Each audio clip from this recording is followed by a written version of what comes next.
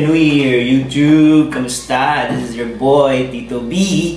Hopefully, this year will be a good year for us, 2021, and I wish everyone a prosperous New Year. Kamusta kayong lahat? Okay, ngayon, kaalawan tito tayo. Favorite thing na ginagawa tuwing umaga ng mga tito, probably hindi lang ng mga tito, mostly tayong lahat, is yung pag-inom ng kape. Diba? Ang sarap uminom ng kape sa umaga. So for this episode, samahan niyo ako kung paano ako magtimpla ng kape. And mind you, hindi ito 3-in-1. Diyan na kayo. Okay. Sabi ko nga, hindi ako nagtitimpla o umiinom ng 3-in-1. Unang-una, bakit? 3-in-1, hindi masyadong healthy yan. You know why? Because mostly it's composed of sugar. So hindi mo talaga nalalasahan ng kape. And for this episode, tuturuan ko kayo paano gumawa ng tinatawag na pour over coffee. Okay? Yung pour over coffee, ito yung gumagamit ka ng ground coffee na parang sinasala mo siya before mo siyang mainom. Alright? So ngayon, meron akong tatlong klaseng coffee dito. Alright?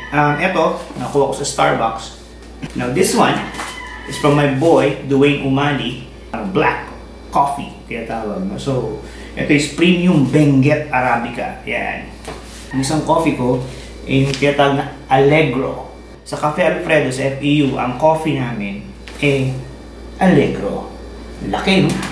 Sarap. Pagbalik ko, start tayo sa proseso ng paggawa ng coffee. Coffee tip muna, alright? Coffee tip sa mga mahilig uminom ng kape. To preserve the flavor of your coffee, no? Usually, galing kasi yan sa mga ganito, no? Although itong mga packs na to, meron itong mga parang vent holes, no? Yung mga parang singawan ng hangin, no? Pero to keep your coffee fresh sa matagal na panahon, either lagay mo siya sa airtight jar na katulad nito. Alright? So nilagyan ko lang siya ng tissue para medyo nape-press din yung flavor. Or, pwede mo siya, pagkabukas mo, pwede mo siyang ilagay sa ref, okay, or sa freezer. As kung gagamitin mo siya like a few hours, like 1 hour or 2, labas mo kung gagamitin mo na siya. That will extend the flavor of your coffee. Pero kung meron kayong tips, iyan nyo sa comment section below. At gusto ko makita kung ano yung mga tips na yan dahil sobrang sarap talaga uminom ng kape. Okay, things we need are a pour-over brewer, which I got from Starbucks, a coffee glass beaker na galing Lazada, which is sobrang cheap lang, a good coffee filter para masala ang kape natin, and a kettle for your hot water. Your coffee of choice, syempre. Okay, first off, put your filter inside the brewer. Then, add your coffee. 2 tablespoons sa akin, pero depende yan sa taste nyo, syempre. Then, brewer on top of your beakers next.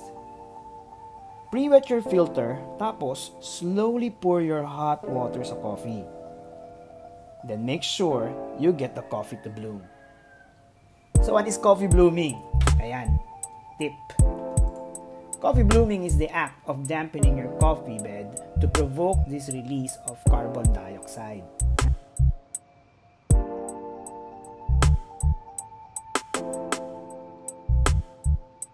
Let it drip.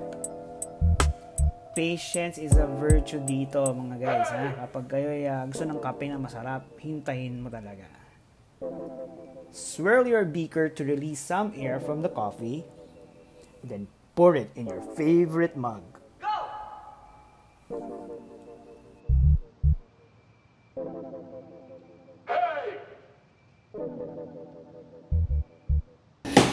And that's how I make my coffee. Medyo mabusisi, maraming proseso, pero I'm telling you, it's all worth it. Paghigop mo na itong kapeng to,